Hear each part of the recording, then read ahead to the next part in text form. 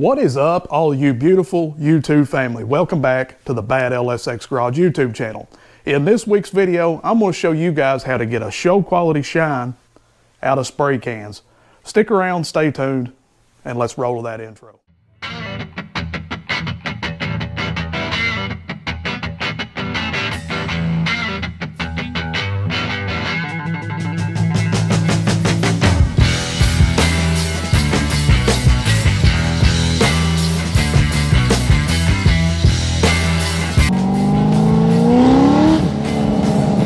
Get in the car like this and smile, there's something wrong with you. Again, fam, welcome back to the channel. Welcome back to the compound, to the Bad LSX Garage. Glad each and every one of you decided to stop back by this week to see what we are doing and what we are about. So, yes, we are going to paint with spray cans, and I'm going to give you a show quality paint job with those spray cans. I've been on Facebook forums. 2024 Road Glide, they've got like, I don't know, 4 or 5 different ones out there. And you guys that's watching the channel may be following me as well on those. You may have seen me posted on those. But some of the questions that I've been seeing are just, they're good questions, but the answers to some of those questions are just, it blows my mind, the stuff that comes out of people's just, well, out of a better word, mouth. I'm just gonna be nice about it. But people are asking questions, you know, who is painting your tour pack? Who is painting insert here, whatever? Who is, and what are they charging? What paint are they using? Can I use this such paint? And people are getting online and saying, no, you have to use Harley-Davidson paint. It only can be used Harley-Davidson, that's it. When I posted this picture of my bike on the forums, and I posted that this is actually done with spray paint, I was told 2 different things. 1, I was a liar, and 2, that I was a genius. Now, I'm neither. I'm not a liar, nor am I a genius. I'm far from either. But I'm here to tell you that it absolutely can be done with paint other than Harley-Davidson. I know I said in last week's video that I probably wasn't going to paint these fairing extensions. I told you guys to put down in the comment section, what would you do? Would you paint them? Would you leave them black? Or would you put the carbon fibre on them? Well, after I've kind of sat back and just looked at the bike, yes, this looks good. Yes, it flows good. But I don't know, it's just missing something. And I believe that something is going to be the color match. And today, I'm going to color match them. The fairing extensions and the fan shroud or radiator shroud. We have all heard the saying, 90% prep work, 10% execution. And while I have to agree in most cases, that's true. And I said most cases. Most cases you have a car or something that's wavy, something that you have to do some major body work with, which means a lot of sanding, a lot of taping, a lot of body filler, a lot of prep work. But if you have good products like I had with the tour pack or like with this fairing extension, you don't have to do a whole lot of prep work. The only prep work that I'm seeing is getting rid of this clear coat. And well, let's start off by saying that yes, you do have to get rid of any sort of clear coat. See the clear coat, see the shine? In order to get paint to adhere to this product, I actually have to rough this up. I have to get this clear off. And in order to do that, I would generally start off with 600 grit or 800 grit sandpaper. And then you want to get it to a dull finish. But it's plastic. So, or it's ABS plastic. So I really don't want to go drastic. I don't want to go with a really coarse sandpaper because it's going to make waves in this product. So I'm going to go with probably 800 grit. Now a lot of people will take an orbital sander, and that's good, that's great. Myself personally, I like doing it by hand. I like to be able to feel what I'm doing. You can feel the lines. You guys, I'm probably not going to be able to see the lines, but there's a little bit of a line right here. And you want to keep everything smooth. You want to keep everything with that line. If you have an orbital sander going with it, you're not going to necessarily feel those lines as much as you can with a flat hand and that sandpaper. So I want to keep everything as smooth as possible. Now, a lot of people will tell you not to do wet sanding. Just don't. When you're doing this, don't do wet sanding. I disagree. To me, wet sanding makes everything much easier. You don't have a cleanup as much. Yes, it's milky looking because you're sanding off that clear coat, and that clear coat turns into, when you start sanding it, looks like milk. but it's better than powder. It's better than that dust going everywhere. So therefore I like to wet sand. And it also keeps your sandpaper from clogging up. It keeps you from going through so many sheets of sandpaper. So that's what I do. Now, I also use spray away glass cleaner for wet sanding. I know it's a little expensive, but to me it's a great product. And if you don't want to do that, I also recommend and have also used and still use Dawn dishwashing liquid in a 5-gallon bucket. Just dip it down in and go to town. You're good to go. Right now, let's get this roughed up. I'll show you my final product and what the product is supposed to look like before we put primer on it. As you can see, we've got them sanded down. There are no more shiny spots on this part, and that's what you want. On the back, I have it taped up. That way when I spray it, I'm not wasting excess paint on the back. I want it focused in where I actually need it. As you can see on this one, we've actually taken it down a little farther. Don't be worried. If you go down this far and you actually get down to the material of, like this is with the plastic, don't worry about it. It'll be okay because you're getting ready to cover it up with primer. So it's not gonna hurt anything anyway. So once you're sure you've got everything the way you need it, you wanna go back over it, either one with rubbing alcohol and clean it really well, or with acetone or something like that. Make sure to clean it really well. Get all of your fingerprints off of it, get any oils that may be on it, dirt, whatever. And as you can see, I'm touching it from the back. I'm not gonna touch it anymore from the front. This primer is nothing fancy, just a Rust-Oleum primer. I didn't go out of my way, $4 a can, and just shake it up really well and just make sure to get good even coverage.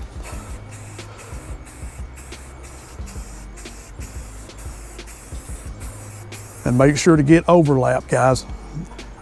Make sure to get plenty of overlap.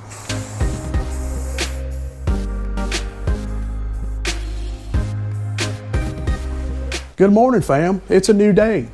Glad you're here. Glad you stopped back by once again to see the finished product, or at least get somewhat to near the finished product. And you may be wondering what's happened, why have you waited? Why is it next morning? Well, in my honest opinion, I like to let the primer cure. I like to let it set up a little bit, whether that's 16 hours to 24 hours or days. If I have time, I would let it set up for days, but I don't have necessarily the time. As you can see, this is the primered product. One has been sanded, one has not. You may be asking yourself, am I gonna leave it like this? No, I'm not. This is just here for an example for you guys. So the reason I am sanding, one, we're not in a professional environment. We are painting outside, so therefore you're gonna get bugs, you're gonna get dust. The paint product that comes out of these cans sometimes, the spray nozzle is not the best, and you may get little mists of paint and droplets. Just different things happen. And if you laid paint over the top of that garbage, well, that's what your paint is gonna look like, is garbage. So you want a smooth product for that paint to adhere to. So this is the product that has not been sanded. Now it looks good from a distance, but when you really get up on it, and the GoPro may not show it, there's little bumps and there's little just places in this that's not right. And if I laid paint on it, it would drive me insane because I would see those at the end of the day. And that's what we don't want. We don't want to be able to see none of these little imperfections. We don't want to be able to see none of that. So therefore, I'm going to take 800 grit sandpaper, nothing less, 800. And we're going to sand this down. We're going to get it smooth. Now, I know it sounds wrong because I told you you don't want a smooth product to lay paint on, but it's not necessarily smooth. It's still rough. It's rough enough to where it will adhere, but it's not so rough that it's like this, in other words.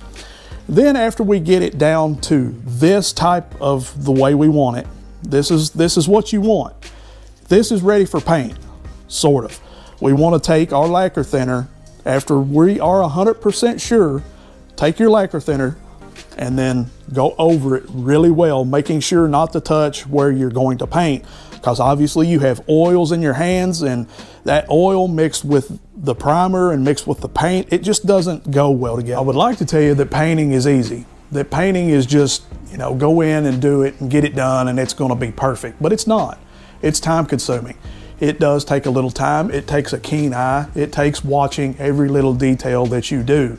I think that's why I like it so much, is because it is time consuming and it actually takes my mind off of other things. I have to focus at directly what I'm doing. So with that being said, as you've seen before and you've seen just now, I go in lightly. I miss the part really well. I don't go in heavy the first coat. The second coat, I'll go in and then I'll make sure that I get good even coverage all around. By the third coat, I'm laying it down pretty heavy. So heavy, in fact, that it looks like that it's actually got a clear coat on it. It's coming out wet looking and super shiny. And with that, you want to keep it like that, but there's a fine line there. You don't want it so thick that it starts to run, but at the same time, you want to maintain that shininess and you want to keep an overlap. And what do I mean by an overlap? Well, when it sprays out of that nozzle, you've got a pattern about this thick. What you want to do is the next pass around, you want to overlap this first pass at least 50%. So when you're coming back, you're right here. Yes, this section right here is getting a little more paint than this section up here, but in the end, it all equals out and it makes sure that everything has an equal coverage. Now we're going to let this set up for 5-10 minutes, then we're going to go back out and recover it again. You just do this until you get the desired effect. You get where everything is covered well, you don't see any spots that maybe you could see the primer through or whatever. And then when you're happy with that, you let it set up and dry.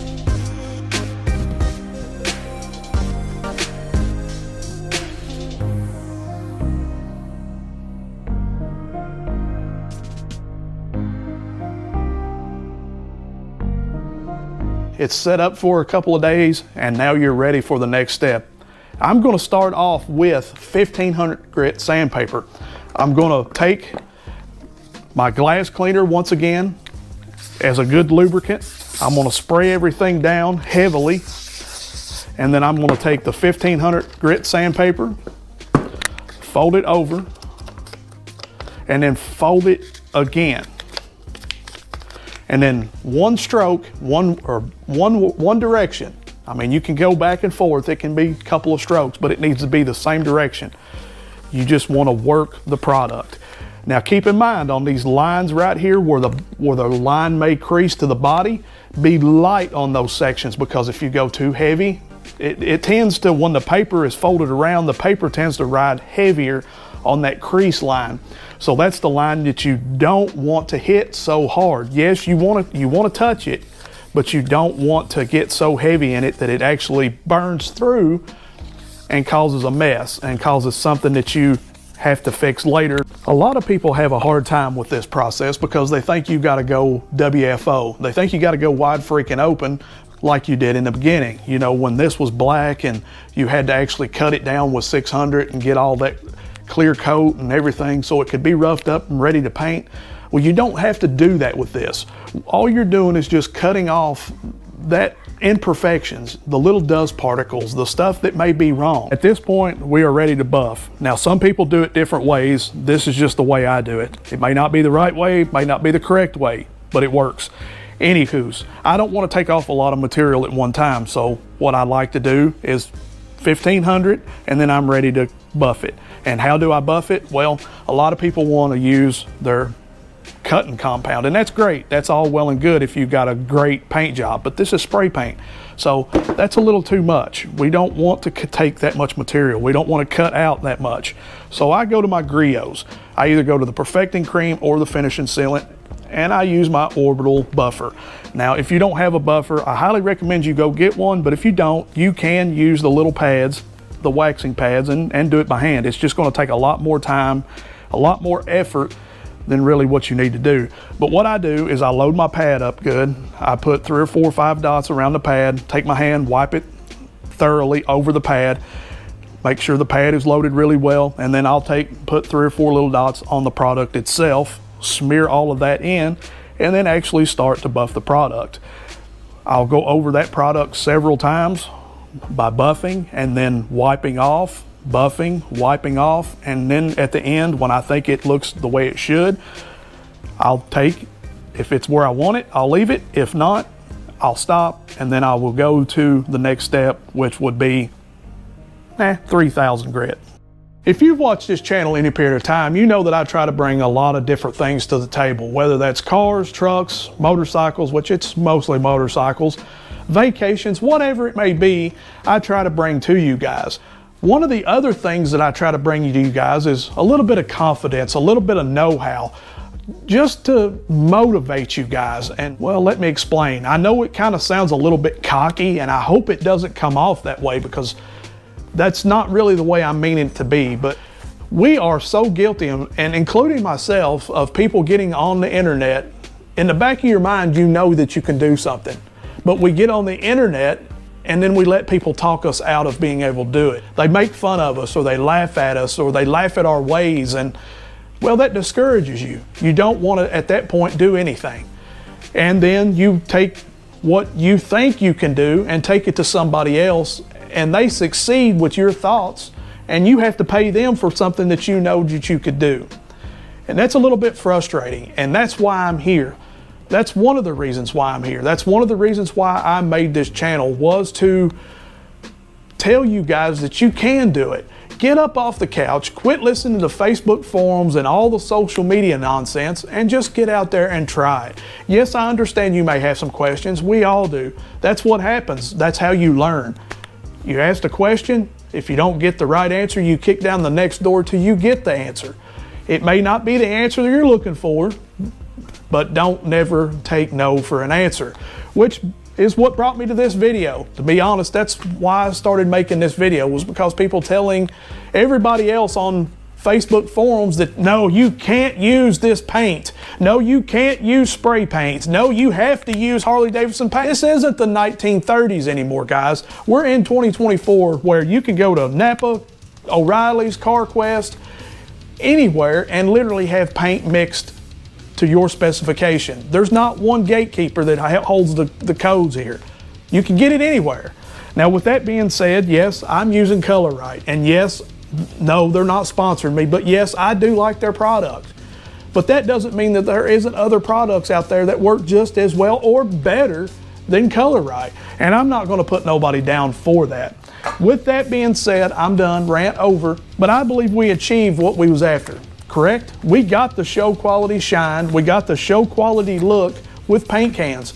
This is proof in the pudding that it absolutely can be done. You just have to little time, little effort, and just a little want to.